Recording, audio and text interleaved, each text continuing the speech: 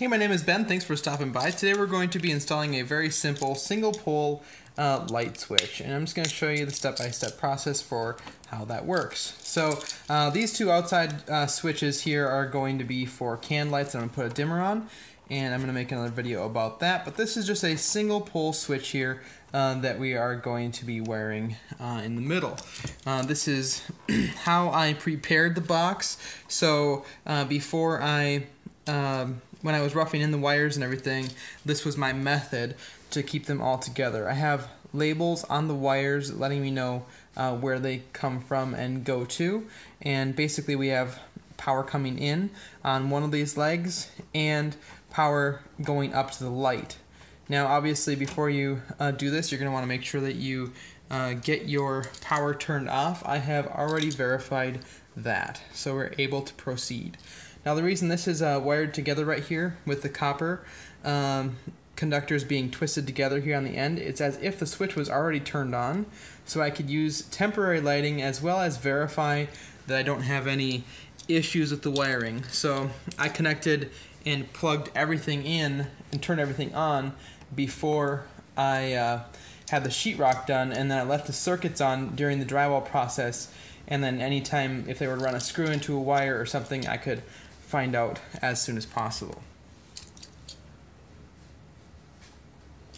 So we're going to want to strip about 3/4 of an inch of insulation off of these.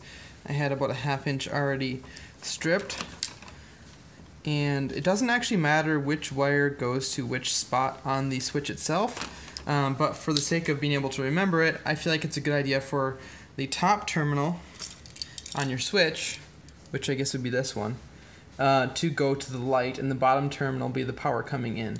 But it could work either way. So we're going to go ahead and bend loops in the direction that the screw tightens, so that as you tighten the screw down, it tightens the copper wire around it. So there's going to be our top one,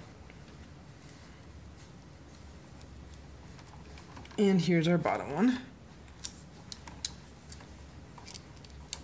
And we're going to go ahead and strip the sheathing off of this ground wire as well.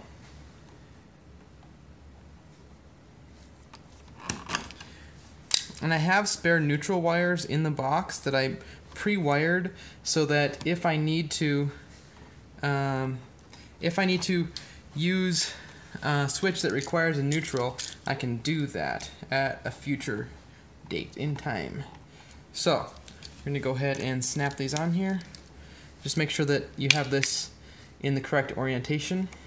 So right now it's technically off. It doesn't matter for the purposes of wiring it, but it matters for having it in the correct orientation. Go ahead and get this top one snugged down, and the bottom one.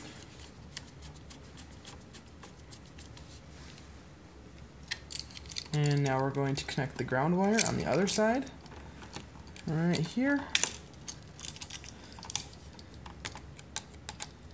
Go ahead and snug that one up.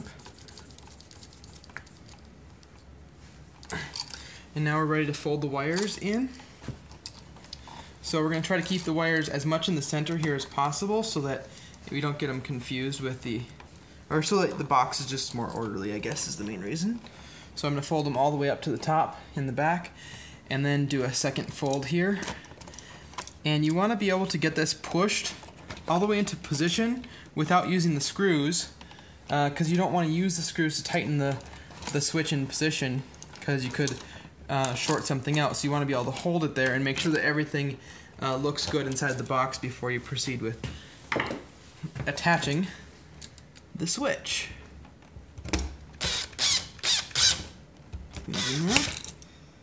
And of course all the holes are filled with mud. There it is.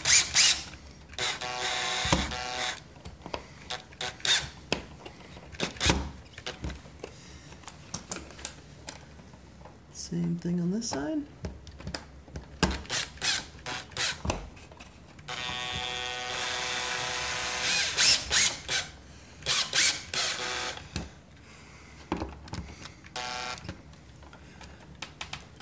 You want to just go just tight enough so that it doesn't slide back and forth. That's about it.